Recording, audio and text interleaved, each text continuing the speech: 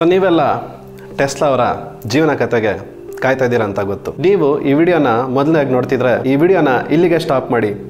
ನಾನು ಡಿಸ್ಕ್ರಿಪ್ಷನಲ್ಲಿ ಟೆಸ್ಲಾ ಅವರ ಜೀವನ ಚರಿತ್ರೆಯ ಭಾಗ 1ನ್ನು ಲಿಂಕನ್ನು ಕೊಟ್ಟಿದ್ದೀನಿ, ಅದನ್ನು ನೋಡಿ ಮತ್ತೆ ಇಲ್ಲಿಗೆ ಬನ್ನಿ. ಯಾಕಂದರೆ ಇದು ಟೆಸ್ಲಾ ಅವರ ಜೀವನ ಚರಿತ್ರೆಯ ಮುಂದುವರೆದ ಭಾಗ. ಸೊ ಟೆಸ್ಲಾ ಅವ್ರ ಬಗ್ಗೆ ನಾನು ನಿಮ್ಗೆ ಹೇಳಬೇಕಾದ್ರೆ ನಾನು ನೀವು ಮೊದಲೇ ಹೇಳಿದ್ದೆ, ಅವ್ರು ಹುಟ್ಟಿದಂಥ ಟೈಮಲ್ಲಿ ಅವ್ರ ಊರಲ್ಲಿ ಒಂದು ದೊಡ್ಡ ಸಿಡಿಲು ಬಡಿತು ಅಂತ. ಸೊ ಹಾಗಾಗಿ ಎಷ್ಟೋ ಜನ ಈ ಟೆಸ್ಲಾ ಅವರು ಒಬ್ಬ ಏಲಿಯನ್ ಇರ್ಬೋದು, ಹಾಗಾಗಿ ಅವರು ಏಲಿಯನ್ ಟೆಕ್ನಾಲಜಿಯಿಂದ ಭೂಮಿಗೆ ಬಿದ್ದರು, ಅದಕ್ಕೋಸ್ಕರ ಅವ್ರಿಗೆ ಅಷ್ಟೊಂದು ಅಡ್ವಾನ್ಸ್ ಟೆಕ್ನಾಲಜಿಗಳು ಗೊತ್ತಿದ್ವು ಅಂತ. ಇದೆಲ್ಲ ಒಂದು ವಾದ ವಿವಾದ ಅಷ್ಟೇ. ಟೆಸ್ಲಾ ಅವರ ಮುಂದಿನ ಭಾಗನ ನಾವು ನೋಡೋಣ. ಹಾಗಾದ್ರೆ ಮತ್ತೆ ಆಗ್ತಾಡ, let's start hour episode. Hello people, I am Socrates and welcome to my channel.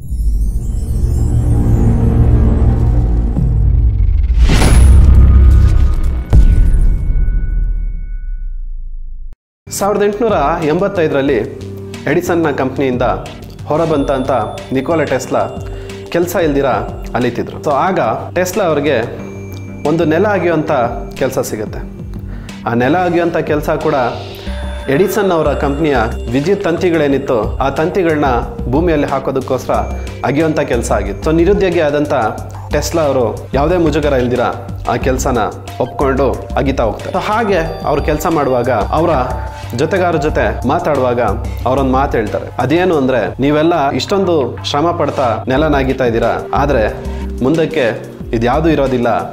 ನಾನು ಆಲ್ಟರ್ನೇಟಿಂಗ್ ಕರೆಂಟ್ ಅನ್ನೋದನ್ನ ಕಂಡುಹಿಡಿತೀನಿ, ಆಗ ಇದೆಲ್ಲ ಹೋಗಿ ಹೊಸ ಸಿಸ್ಟಮ್ ಬರುತ್ತೆ ಅಂತ. ಸೊ ಎಷ್ಟೋ ಜನ ಇವನು ಯಾರೋ ಹುಚ್ಚ ಅಂತೆಲ್ಲ ಅಂದ್ಕೊಂಡ್ರು. ಆದರೆ ಈ ಮಾತುಗಳನ್ನ ಒಬ್ಬ ವ್ಯಕ್ತಿ ತುಂಬ ಗಂಭೀರವಾಗಿ ತಗೊಂಡ. ಆ ವ್ಯಕ್ತಿ ಟೆಸ್ಲಾ ಅವ್ರ ಜೊತೆ ಮಾತಾಡೋಕ್ಕೆ ಸ್ಟಾರ್ಟ್ ಮಾಡ್ತಾನೆ. ಸೊ ಟೆಸ್ಲಾ ಅವರ ಮಾತುಗಳು ಆ ವ್ಯಕ್ತಿಗೆ ತುಂಬ ಇಷ್ಟವಾಗುತ್ತೆ. ಸೊ ಆಗ ಆ ವ್ಯಕ್ತಿ ಟೆಸ್ಲಾ ಅವ್ರನ್ನ ಕೆಲವೊಬ್ಬ ಅಮೆರಿಕನ್ ಇನ್ವೆಸ್ಟರ್ಸ್ ಜೊತೆ ಮೀಟ್ ಮಾಡಿಸ್ತಾನೆ. ಸೊ ಅಮೆರಿಕನ್ ಇನ್ವೆಸ್ಟರ್ಸ್ ಮುಂದೆ ಟೆಸ್ಲಾ ಅವರು ತಯಾರಿಸಿದಂಥ ಆಲ್ಟರ್ನೇಟಿಂಗ್ ಕರೆಂಟಿಂದ ಒಂದು ಮೊಟ್ಟೆ ಆಕಾರದ ವಸ್ತು ತಿರುಗೋದನ್ನು ತೋರಿಸ್ತಾರೆ. ಇದನ್ನು ಎಲ್ಲ ಇನ್ವೆಸ್ಟರ್ಸ್ಗಳು ನೋಡಿ ತುಂಬ ಆಶ್ಚರ್ಯ ಪಡ್ತಾರೆ.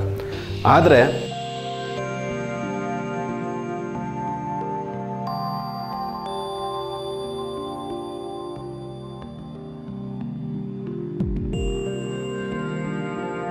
ಈ ಇನ್ವೆನ್ಷನ್ ಒಬ್ಬ ವ್ಯಕ್ತಿಗೆ ಮಾತ್ರ ತುಂಬ ಸೆಳೀತು. ಆ ವ್ಯಕ್ತಿ ಹೆಸರೇ ಜಾರ್ಜ್ ವೆಸ್ಟಿಂಗ್ ಹೌಸ್ ಅಮೆರಿಕದ ಒಬ್ಬ ದೊಡ್ಡ ವ್ಯಕ್ತಿ ಆಗಿದ್ರು. ಅವರು ಟೆಸ್ಲಾ ಅವರ ಆಲ್ಟರ್ನೇಟಿಂಗ್ ಕರೆಂಟ್ ಅಲ್ಲಿ ಇನ್ವೆಸ್ಟ್ ಮಾಡೋದಕ್ಕೆ ಇಂಟ್ರೆಸ್ಟ್ ತೋರಿಸ್ತಾರೆ. ಹಾಗೆ ವೆಸ್ಟಿಂಗ್ ಹೌಸ್ ಅವರು ಟೆಸ್ಲಾ ಅವರಿಗೆ ಫುಲ್ಲಿ ಫಂಕ್ಷನಿಂಗ್ ಆಲ್ಟರ್ನೇಟಿಂಗ್ ಕರೆಂಟ್ ನ ತೋರಿಸೋದಕ್ಕೆ ಹೇಳ್ತಾರೆ. ಸೊ ಆಗ ಟೆಸ್ಲಾ ಅವರು ಒಂದು ಪಾರ್ಕ್ ಅಲ್ಲಿ ಕುತ್ಕೊಂಡು ಯೋಚನೆ ಮಾಡುವಾಗ ಅಲ್ಲಿ ತನಕ ಇದ್ದಂತ ಕರೆಂಟ್ ಏನಿತ್ತು ಅದು ಗ್ಯಾಪ್ ಅನ್ನ ಬಿಡ್ತಾ ಟ್ರಾವೆಲ್ ಮಾಡ್ತಿತ್ತು. ಸೊ ಆ ಗ್ಯಾಪ್ ನ ಫಿಲ್ ಮಾಡೋದು ಹೇಗೆ ಅಂತ ಟೆಸ್ಲಾ ಅವರು ಯೋಚನೆ ಮಾಡುವಾಗ ಅವ್ರ ಮುಂದೆ ಒಬ್ಬ ವ್ಯಕ್ತಿ ಸೈಕಲ್ ಅಲ್ಲಿ ಹೋಗ್ತಾ ಇರ್ತಾನೆ. ಸೊ ಅದೇ ರೋಡ್ ಅಲ್ಲಿ ಇನ್ನೊಬ್ಬ ವ್ಯಕ್ತಿ ಇನ್ನೊಂದು ಕಡೆಯಿಂದ ಸೈಕಲ್ ಅಲ್ಲಿ ಬರ್ತಾನೆ. ಸೊ ಆಗ ಟೆಸ್ಲಾ ಅವ್ರ ತಲೆಯಲ್ಲಿ ಯೋಚನೆ ಹೊಳೆಯುತ್ತೆ. ಅದೇನು ಅಂದ್ರೆ, ಆ ಹೋದಂತ ವೇವ್ಸ್ ಮಧ್ಯದಲ್ಲಿ ಇನ್ನೊಂದು ಕಡೆಯಿಂದ ಇನ್ನೊಂದು ವೇವ್ಸ್ ನ ಪಾಸ್ ಮಾಡೋದೇ ಆ ಒಂದು ಯೋಚನೆ.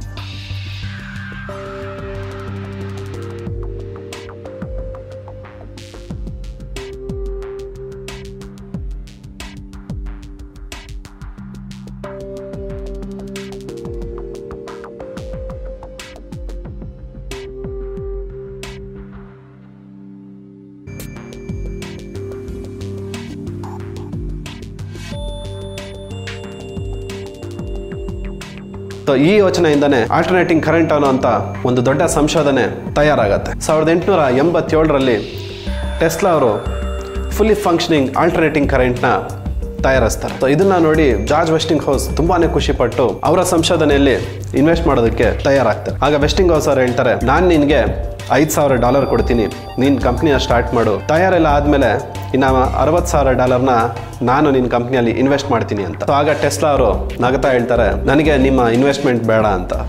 ಯಾಕೆ ಅಂದರೆ, ಒಬ್ಬ ವ್ಯಕ್ತಿ ನಂಬಿಕೆನೇ ಇಲ್ಲದೆ ಇರೋಂಥ ವ್ಯಕ್ತಿ ನನ್ನ ಕಂಪ್ನಿಯಲ್ಲಿ ಇನ್ವೆಸ್ಟ್ ಮಾಡೋದು ನನಗೆ ಇಷ್ಟ ಇಲ್ಲ ಅಂತ ಹೇಳ್ತಾರೆ. ಅದನ್ನು ಕೇಳಿ ವೆಸ್ಟಿಂಗ್ ಹೌಸು ನಗ್ತಾರೆ. ಸೊ ಆಗ ಟೆಸ್ಲಾ ಹೇಳ್ತಾರೆ, ನಿನಗೆ ನಂಬಿಕೆ ಇಲ್ಲ ಅಂದರೆ ನಾನು ಕರೆಂಟ್ನ ತಯಾರಿಸಿದಾದ್ಮೇಲೆ 1 ಯೂನಿಟ್ಗೆ $2 ಕೊಡು ಸಾಕು ಅಂತ. ಸೊ ವೆಸ್ಟಿಂಗ್ ಹೌಸ್ ಕೂಡ ಸಂತೋಷವಾಗಿ ಆ ಕಾಂಟ್ರಾಕ್ಟ್ಗೆ ಸಹಿ ಆಗ್ತಾರೆ. ಆಗ ಟೆಸ್ಲಾ ಅವರ ಕಂಪನಿ ಎಡಿಸನ್ ಅವರ ಪರ್ಲ್ ಸ್ಟ್ರೀಟ್ಗಿಂತ ಜಾಸ್ತಿ ದೂರ ಅಲ್ದಿರ ಹತ್ತಿರದಲ್ಲೇ ಟೆಸ್ಲಾ ಅವರು ತಮ್ಮ ಕಂಪ್ನಿನ ಸ್ಟಾರ್ಟ್ ಮಾಡ್ತಾರೆ.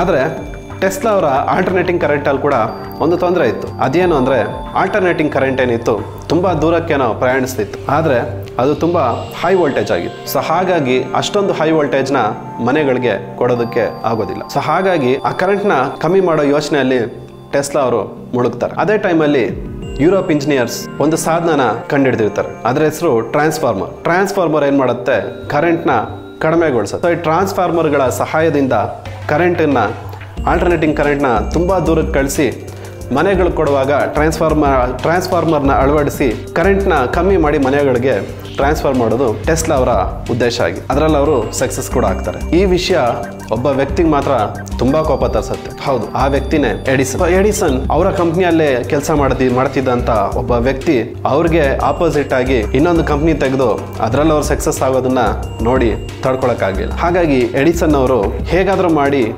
ಟೆಸ್ಲಾ ಅವ್ರನ್ನ ತುಳಿಬೇಕು ಅಂತ ನಿರ್ಧಾರ ಮಾಡ್ತಾರೆ.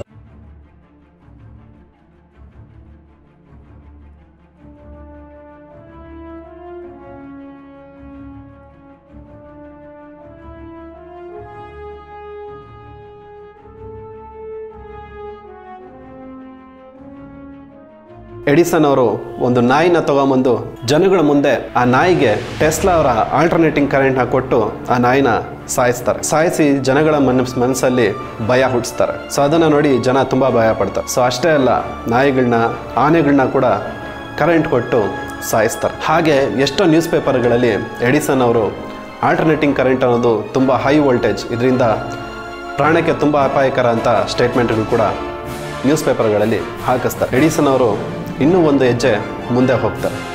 ಅದೇನು ಅಂದರೆ, ಅಮೆರಿಕದ ಗೌರ್ಮೆಂಟ್ ಜೊತೆ ಮಾತಾಡಿ ಗಲ್ಲಿ ಶಿಕ್ಷೆ ಆದಂಥ ಕೈದಿಗಳಿಗೆ ಗಲ್ಲಿಗೆ ಬದಲಾಗಿ ಇನ್ನೊಂದು ಥರದ ಶಿಕ್ಷೆನ ಕೊಡ್ತೀನಿ ಅಂತ ಕಾಂಟ್ರಾಕ್ಟ್ ಸೈನ್ ಮಾಡಿಸ್ಕೊತಾರೆ.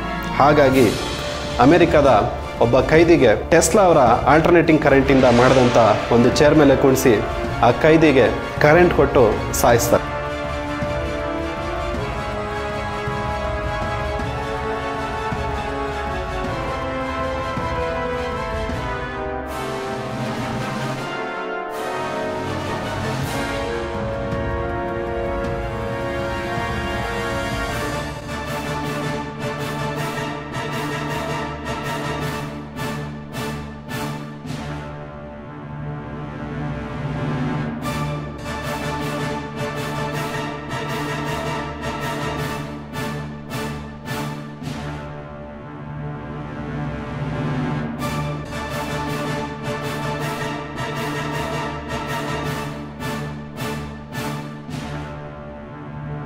ಸೊ ಅದು ಅಷ್ಟೊಂದು ಈಸಿ ಆದಂಥ ಸಾವಾಗಿರಲಿಲ್ಲ. ಆ ವ್ಯಕ್ತಿ ತುಂಬ ಒದ್ದಾಡಿ ಸಾಯ್ತಾನೆ. ಅದನ್ನು ನೋಡಿದಂಥ ಎಲ್ಲರಿಗೂ ತುಂಬ ಭಯ ಆಗುತ್ತೆ, ತುಂಬ ಬೇಜಾರಾಗುತ್ತೆ. ಈ ವಿಷಯ ನ್ಯೂಸ್ ಪೇಪರಲ್ಲಿ ಕೂಡ ಪ್ರಿಂಟ್ ಆಗುತ್ತೆ. ಇದರಿಂದ ತುಂಬ ಬೇಸರಗೊಂಡಂಥ ಟೆಸ್ಲಾ ಜನಗಳ ಮನಸ್ಸಿನಲ್ಲಿ ಹುಟ್ಕೊಂಡಂಥ ಆಲ್ಟರ್ನೇಟಿಂಗ್ ಕರೆಂಟ್ನ ಬಗ್ಗೆ ಇರುವಂಥ ಭಯನ ಮತ್ತು ಮೂಢನಂಬಿಕೆನ ತೆಗೆದುಹಾಕೋದಕ್ಕೆ ನಿರ್ಧಾರ ಮಾಡ್ತಾರೆ. ಹಾಗಾಗಿ vesting house 1890 Chicago ಫೇರ್ನ ಕಾಂಟ್ರಾಕ್ಟ್ನ George vesting house ಅವರು ದಕ್ಕಿಸ್ಕೋತಾರೆ. ಆಗ ಆ ಫೇರ್ನ ವಿದ್ಯುತ್ ಬಲ್ಬ್ಗಳಿಂದ ಅಲಂಕೃತ ಮಾಡಿ ಟೆಸ್ಲಾ ಅವರು ಇಡೀ ಆ ಫೇರ್ನ ವಿದ್ಯುತ್ ಕಾಂತಿಗಳಿಂದ ಬೆಳಗಿಸಿ ಜನಗಳಿಗೆ ತೋರಿಸ್ತಾರೆ. ಅಷ್ಟೇ ಅಲ್ಲ, ಆಲ್ಟರ್ನೇಟಿಂಗ್ ಕರೆಂಟ್ನ ತಮ್ಮ ಮೈಯೊಳಗಡೆನೆ ಹರಿಸಿ ಅದು ಅಷ್ಟೊಂದು ಭಯಾನಕ ಅಲ್ಲ ಅಂತ ಜನಗಳಿಗೆ ತೋರಿಸ್ತಾರೆ. ಆ ಚಿಕಾಗೋ ಫೇರ್ನ ಯಶಸ್ಸನ್ನ ನೋಡಿ ನಯಾಗ್ರಾ ಫಾಲ್ಸ್ ಕಮಿಟಿ ಏನಿತ್ತು ಅದರ ವಿದ್ಯುತ್ ಉತ್ಪಾದನೆಯನ್ನ ಟೆಸ್ಲಾ ಅವರಿಗೆ ಕೊಡೋದಕ್ಕೆ ನಿರ್ಧಾರ ಮಾಡ್ತಾರೆ. ಹಾಗಾಗಿ ಎಡಿಸನ್ ಅವರು